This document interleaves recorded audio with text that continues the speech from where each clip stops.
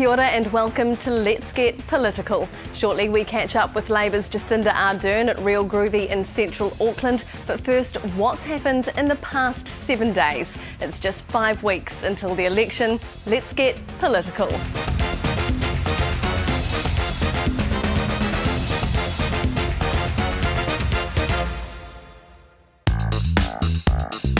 This week, Nikki Hager released a book bang on theme with the campaign called Dirty Politics.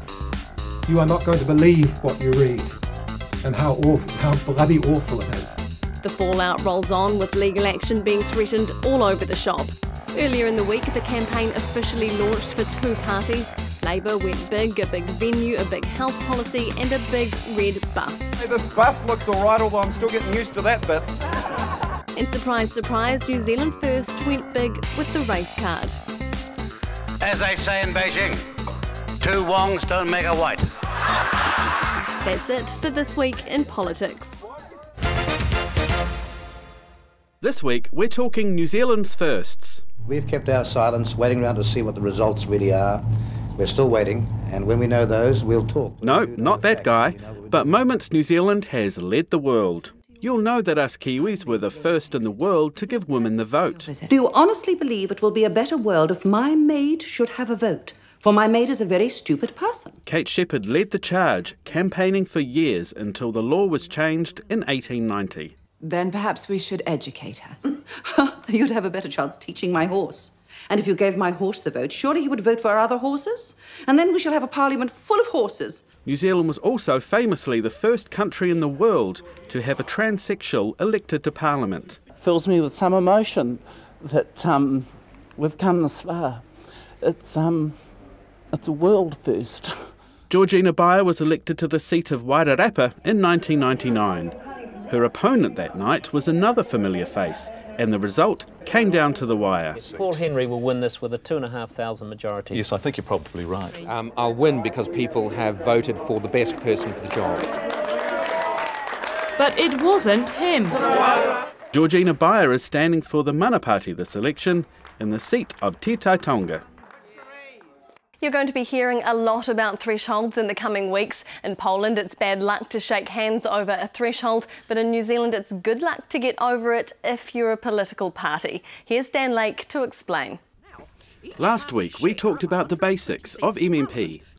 This week, it's all about the 5% threshold. No, Wallace, that slice belongs to one of the smaller parties. This is the percentage of the party vote a party must achieve in order to make it into Parliament. Unless they win an electorate. Then the formula changes completely. Without the final results, the exact calculation isn't known, but generally it goes like this.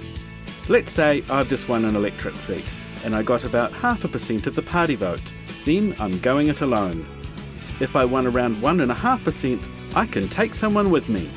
And if I won 2.5%, I can even take 2. Meanwhile, this guy from the Everyone's Party got 4% of the party vote, but didn't win any electorates. He's not going to Parliament at all. Jacinda Ardern grew up in Morrinsville, the daughter of the local cop. Now the Labour list MP's campaigning to represent the most urban electorate in the country, Auckland Central. Dan Lake met up with her at her favourite hangout, Real Groovy Records. Hi, my name's Jacinda Ardern and I'm a Labour MP and also the candidate for Auckland Central.